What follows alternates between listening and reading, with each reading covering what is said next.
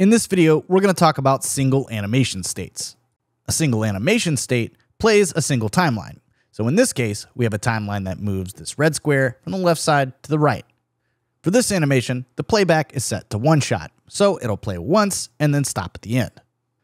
You can see that when we go to the state machine, that our timeline 1 is hooked to the entry state with a transition.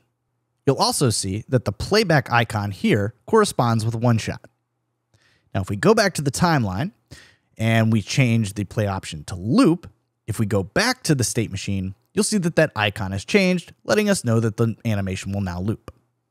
If we go back to the timeline once again and change it from loop to ping pong and then return to the state machine, you'll see that the icon there has updated again. Now, anytime we create a timeline or animation, we can use it as a single animation state. So let's go ahead and create a new timeline using the plus button, and we'll select timeline. Now we can move this timeline to the bottom of the list, and in this timeline, let's go ahead and animate the blue square. So we'll start by keying the current X position at the beginning, and then create a new key at the end, and we'll use our alignment tools to achieve that. Now you can see when we play back the animation, the blue square slides from the left to the right. We can also change the playback type to ping pong so that it matches our other animation. At this point, we have two animations. The first animates the red square, and the second animates the blue square. Let's go back to the state machine and go ahead and play the state machine, and you'll see that currently our red square is moving. So that means that we're playing timeline 1.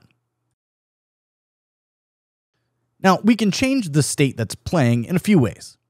The first way is to select the current state, and then go into the animations drop-down list, and we can change from timeline 1 to timeline 2. Now you'll see that our state has updated, and when we play the state machine back, you'll see that the blue square is now animating.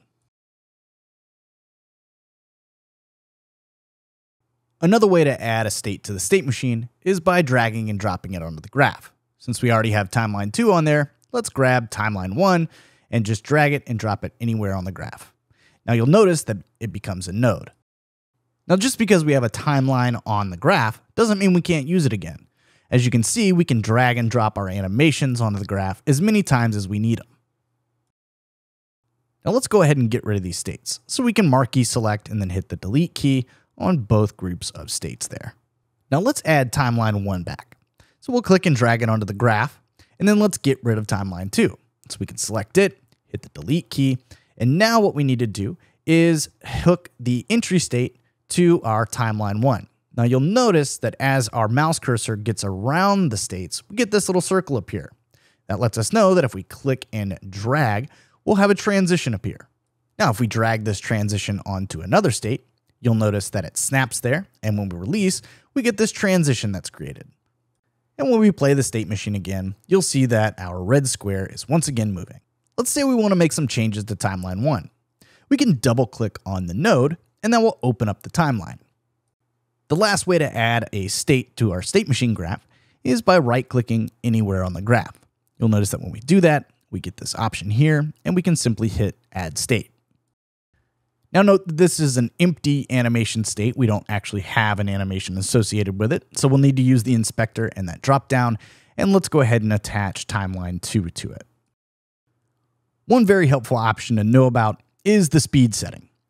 If we select one of our states, you'll notice that there's this speed property on our state, and that means we can change the speed at which our animation plays. And by default, it's set to 1x, but if we go to, let's say, 4x, you'll see that the animation plays 4 times faster. Now we can slow it down and let's say put 0.5x. So now it'll play at half the speed as the normal. We can also put negative values in here if we want the animation to play backwards.